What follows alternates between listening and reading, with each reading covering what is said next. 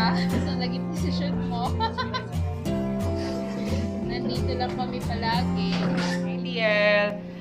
Thank you again sa lahat. And then, sana you may have a safe delivery soon. And then, see you around. See you in Eastwood. Tara.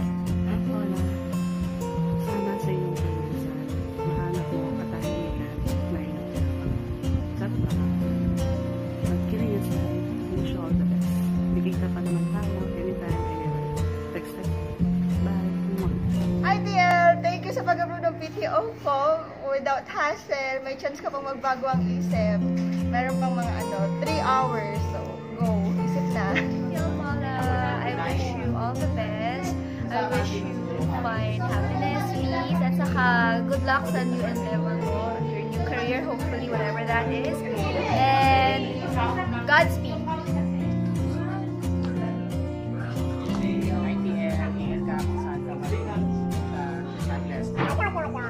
Hi, dear Paula. I'm not good sa pagbibigay ng mga messages. And so, since last day mo na, I would just like to thank you for everything. And of course, marami rin akong kasalanan.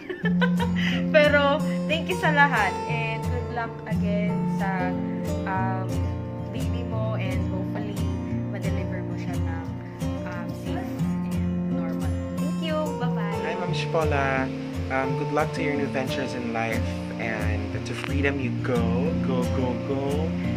And I know that we'll be seeing each other sa labas ng bahay ni Kuya.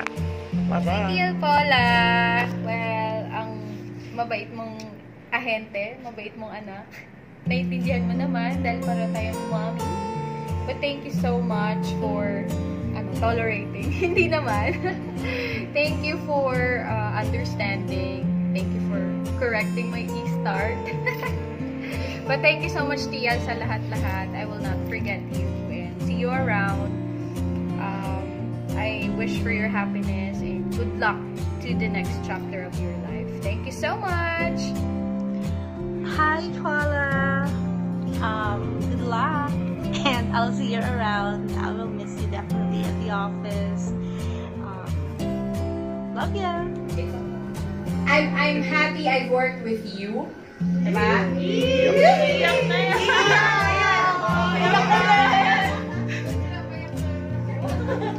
I'm happy I worked with you. So it's been how many years? And I like working with you kasi you're very smart, and I always so I hope you find happiness with a different life. Diba? So, very different siya. I think when I started working with you, sabi mo gusto kong ng ganito, and tapos naging heartbroken ka, gusto mo pa rin ng mga diba? So, I hope you find happiness and contentment. I know you will, kasi eventually you became you developed your maternal instinct. Dati wala kang pakialam. Yun lang. Thank you for everything. You've been really a big help to the group. But anyway, thanks, Paula. You opened a door for me, which I never wanted. Tinuro ko sa'yo, tinuro mo rin sa mga leaders natin. Diba? So, I thank you so much for all of the things that you have done for the program, for the AQS team, for engagement, and most of the time for me. So, thank you so much, and definitely FPFP na lang. Very great future. So, in your next endeavor, in your next career, I'm just hoping for the best for you and your kids. Marami kang bright ideas, and so I also wish you good health as well as, success. Sana makabalik ka pa. You're one of a kind. You listen kasi. Well, that's one trait that I wanted other people to get. They listen. Well, I hope you're gonna be happy with the decisions you make, and then you're successful in raising your children together. We both grow together na maging Sport TL, MDC3, and up until this point. So, soon we'll get the babies. Oo nga, baka naman may tips dyan. One of the very happy TLs dito, despite ng call out or anything, kahit nagkakagulo na, masaya pa rin. And it really shows with all your agents, di ba? Sa mga tier 1 agents mo and the support group, they really love you. So, it's really a loss, but we wish you all the best.